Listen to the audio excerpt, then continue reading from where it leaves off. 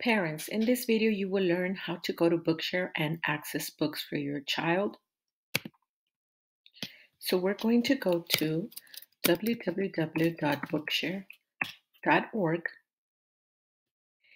Here is the website for Bookshare, and your child would have to log in using their username and password.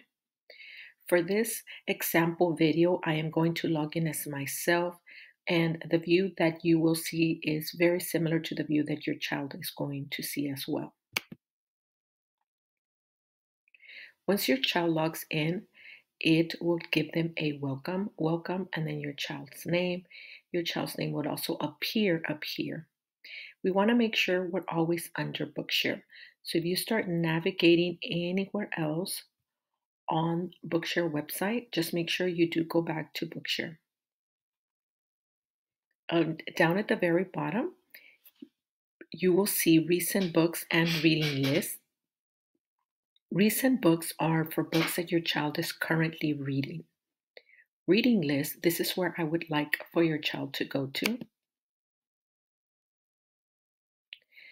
Now, the reading collections that I have assigned will appear here.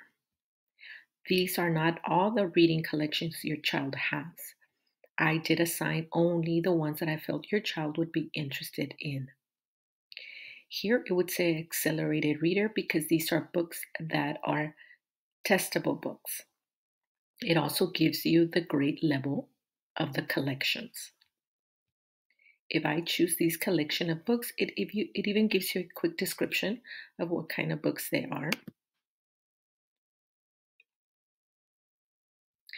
Here it'll tell you again the level of the books, the total number of books, the book titles, the authors, and the activity assigned by me. One thing you also want to keep in consideration is there's the AR points. Some are 1 point, depending if they're chapter books, or half points.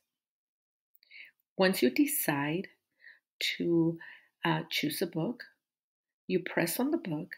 I won't be able to press it right now because you will see a different screen from the screen your child would see. And then you click on download. Another thing to keep in mind, not all books have the images for the books, but if you do see a book that you'd like for me to add to the collection, please let me know. You can also browse up here on advanced search or browse for a particular book. Here you can you can enter the title, you can enter the author. Let me know, and I will gladly add those books to your child's reading list. Again, if you have any questions, please reach out to me. Thank you for watching this video.